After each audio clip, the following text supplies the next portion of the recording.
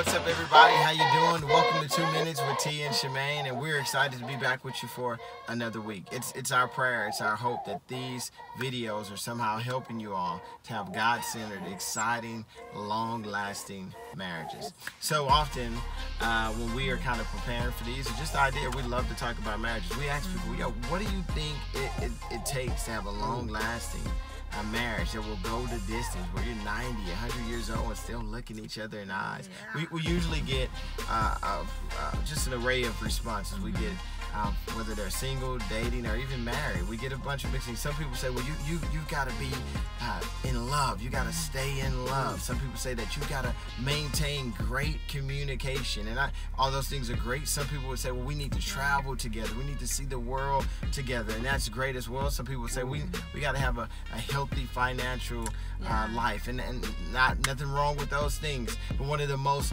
overlooked ingredients to a long-lasting marriage is this word called grit.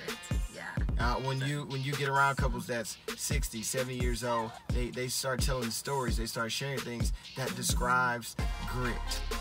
So what is grit in a marriage? Because it's definitely needed to sustain, because you're going to overcome some things, you're going to come against some things that you didn't plan on seeing in your marriage, but yet it's going to come your way, and you're going to have this thing called grit, which is some things that are kind of in line with grit is perseverance, continuing to climb up that mountain together, not separate, but together.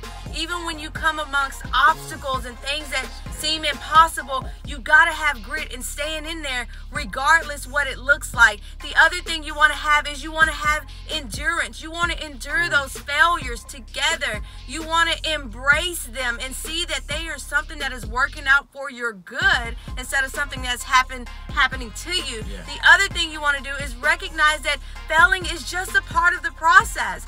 In Proverbs, it speaks of them falling 7 times and getting back up. And Jesus Christ will restore your strength. He will restore your marriage if you do not give up. You're going to make so many choices in life. So many choices, so many really important choices in life. But the best choice that you can make is sticking in there and helping your marriage maintain a strong relationship where you're there for one another and you deal with the problems together. Don't run away from your problems. Address those problems head on, because when you address those problems head on, you are going to develop grit, and your marriage is going to go places that you just, wow, it's going to amaze you. Yeah. So we heard and I think read about a couple that when asked, man, how did you make it all the way in all of these years together? The husband responded, and I think this is just a true definition of grit: I just kept coming home. So we want to encourage you guys, let's incorporate some grit in our marriages. We're believing and praying for God to do some amazing things. See you guys next week. Do us a huge favor, hit the share button, a like, and even drop a comment.